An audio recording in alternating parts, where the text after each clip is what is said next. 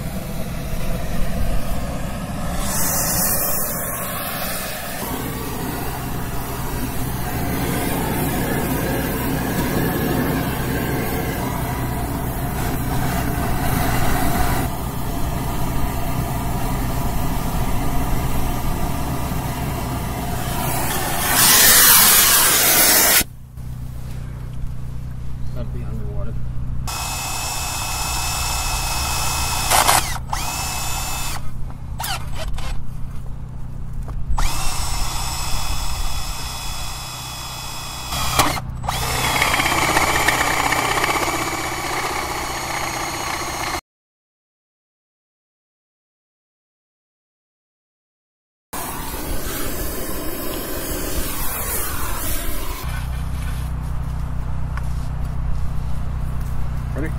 Yep. There you are. I can't see down there. You aim, I'll catch. You're not to me yet. Right there. Nice tight hole.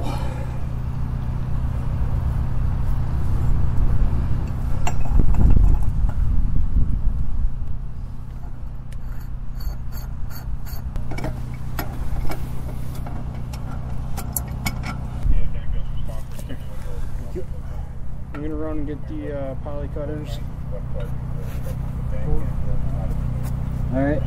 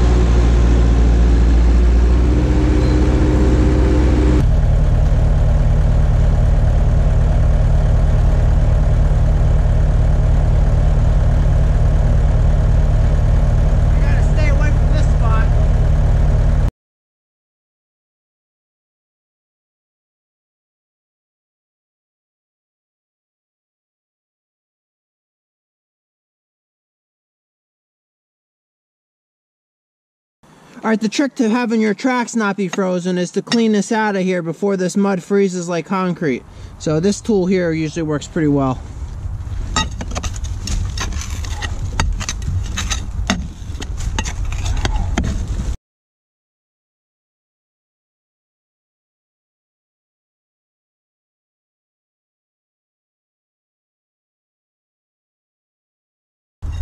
Alright, so now when I go to use this next time, it should actually move.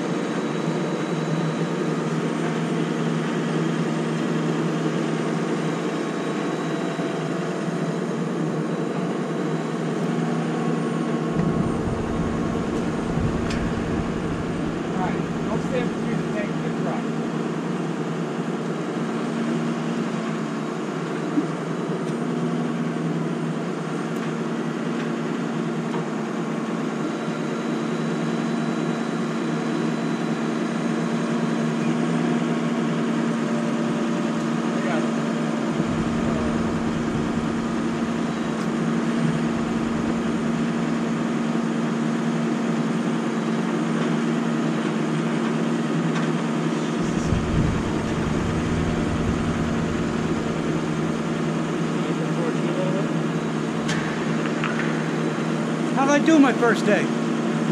Looks good. How do you like the depth? That's good. Yeah? You're going to put fill in. Yeah, well, I don't want to Yeah, fill I'll just give you a rough idea, okay? Basically, when this is on, Yeah, where do they want to see that fill? usually try to fill it up to about here. Oh, so that's probably about Or perfect. you can go past it. Yeah. It's up to you. Okay, however you want to do it. So depth-wise, that's probably about perfect then, right? Yeah. Okay. All right, that's good. So we're leaving it in there then. Hey, question for you. Someone asked me, do these tanks ever float up? Yes. Now, can I just backfill this with this, or do we have to do something more? Well, if this gets a lot of water in it, Yeah. if it's a flood zone, Yeah. technically what they should do is for a concrete pad, strap it down. Okay. But Now- there ain't nothing you can do. Well, I got the footing drains right there, and then that's a drain right there. So Yeah, so you should be all right. Now the tank doesn't look perfectly level. Is that That's what. Nope, that's what I'm going to check now. All right. It looks like it's high in your end.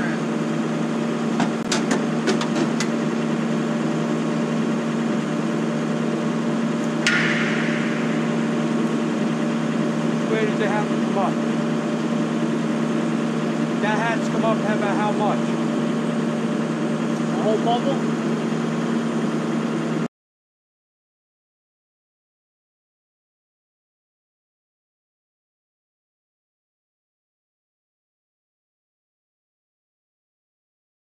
I think she looks damn good to me. Yeah.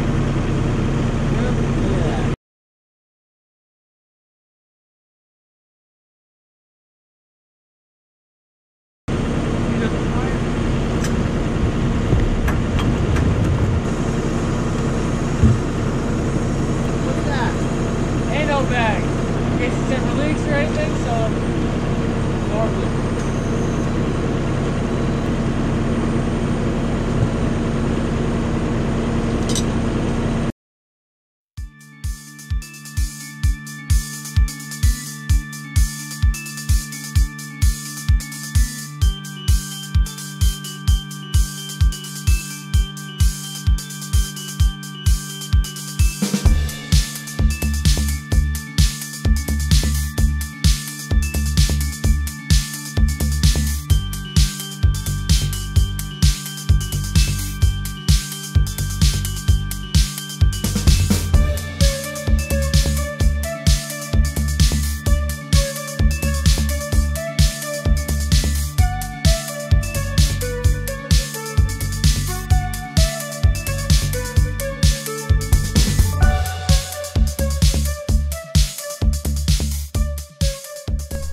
Alright, so I just finished installing this 500-gallon underground propane tank.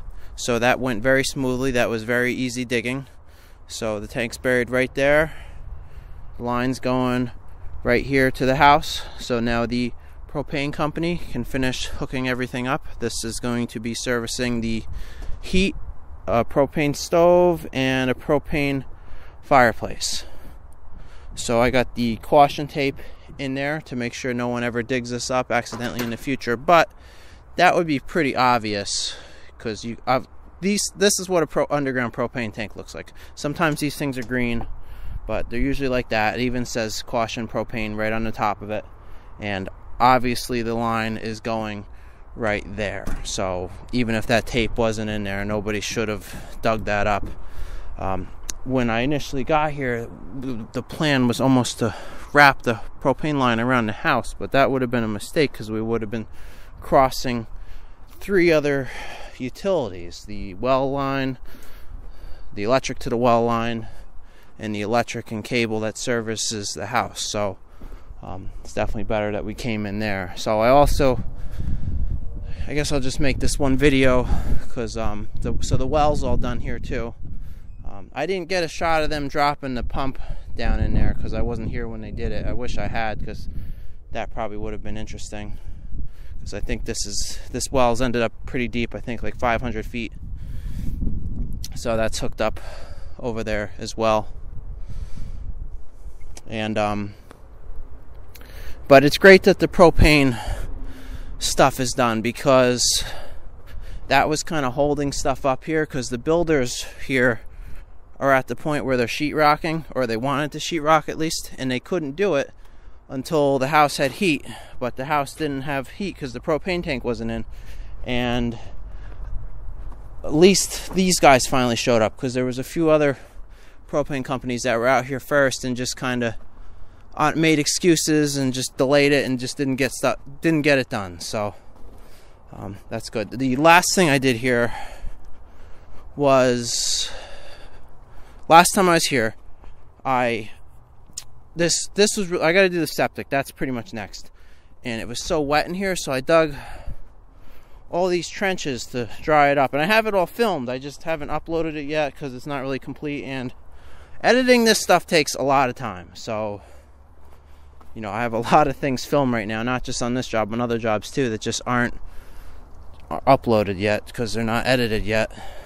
And because a nice ending isn't filmed yet either. But, all right, so this trench, you know, there's still a lot of water flowing here, but at least the ground is really starting to look a lot drier everywhere. Like before, you know, even just walking right where I'm walking right now, you know, you were sinking.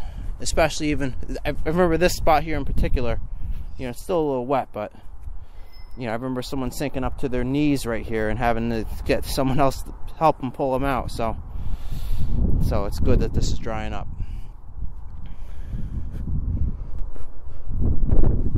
Alright, so I guess I'm all done here for today. So that's great that propane's finally done. So I'm going to head back to another job. But I guess the next video on this site will be probably the septic. But that's probably not going to be... Actually, I could start that soon. I need to, because it's pretty dry now. So, all right, I'll try to schedule that on my calendar pretty soon. And that pile of firewood's got to leave too, because that's right in the way. So, everyone's always saying like, "Oh, why do you burn and chip so much stuff?" The reason is because I always end up with piles of firewood like this, and I usually can't find people that want it. You know, sometimes I would just bring it to my house to get it out of the way, but this is really far away. It's not worth me bringing this all the way to my house, so I'm not going to do that. But I guess I need to put an ad on Craigslist or something to get rid of this wood, because this is right in the way. There's quite a bit here too. So, all right, and another thing people are probably going to mention in the comments, the last few times I've done an underground propane tank, usually I'll put sand around the tank. Like the last one in particular, we pretty much had to hammer to get the tank in. But here, that wasn't needed here. I'm sure some people are going to say that, but you know, there's not a rock in here. I mean, there's a few small ones and they're pretty round, but this is pretty sandy, nice dirt, so it really wasn't needed in this spot. And you know, the whole key is not to have boulders against the tank. You know, a few little pebbles or whatever is not going to hurt anything. A nice sand is fine. And about the tank floating up, someone mentioned that too.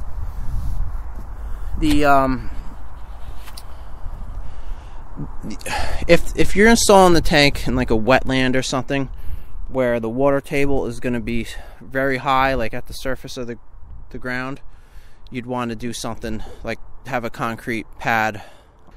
In this case, actually that would have been an issue here, but the footing drains are right here, so that's taking care of a lot of groundwater from that level. And this site was pretty wet, so I dug a deep drainage ditch here too, so that's also lowering the water table of this whole site down quite a bit. So here I have it all dug, you know, nice and decorative. I still got to get rid of that pile of dirt, and then I got to clean up this trench here, because this needs to be pretty much a permanent trench, because to keep this site dry enough. But you can see there's still water in there. All right, and the last video I put up talking about how to fuel your equipment, I mentioned this at the very end. I said I found this nozzle with the gauge on it, and it was only 40 bucks. And normally an auto stop nozzle is like 200, and meters by themselves are like 200. So finding it built into one piece was a pretty good deal. So here it is here. So let's install it and give it a try. So this is the one I'm replacing. There's nothing wrong with that, but it's just you know, having the gauge on it seems so cool. So because before I had no way to measure how much fuel I'd be dispensing, so you know, I would just never know. So it's going to be interesting to know how much fuel gets used on jobs, because that's, you know, one of the main expenses.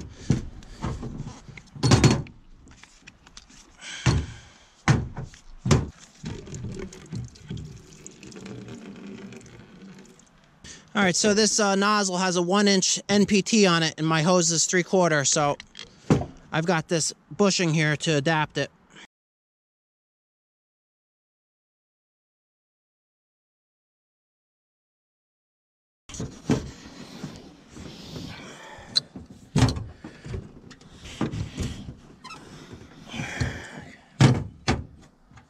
All right, let's give it a try.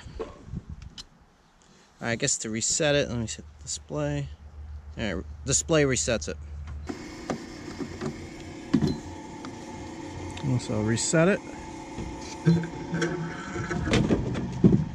And it's counting. This pump is like really slow, but all right. So it's supposed to be auto stop. Let's just leave it here.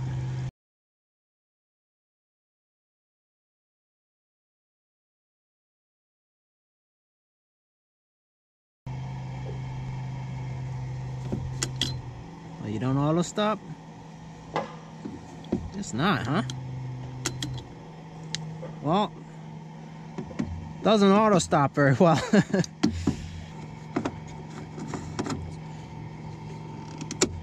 Alright, well, I guess I just put 10.59 gallons in there. So let's try to measure the accuracy of this thing.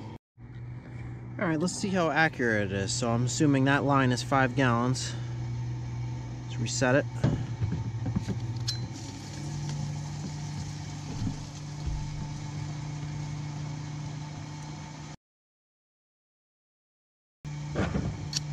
Alright, so there's 5 gallons there, and yeah, I guess that can's sitting level. I mean, yeah, that's a bit. Alright, so it seems like it's accurate. Let me try this auto stop again. No, that's not, that's pumping. Alright, well, this nozzle counts, but it does not auto stop. Alright, so just a quick update on that. So this was the original ad here. It said automatic shutoff, and I contacted the seller, and he gave me a partial refund, and he fixed the ad.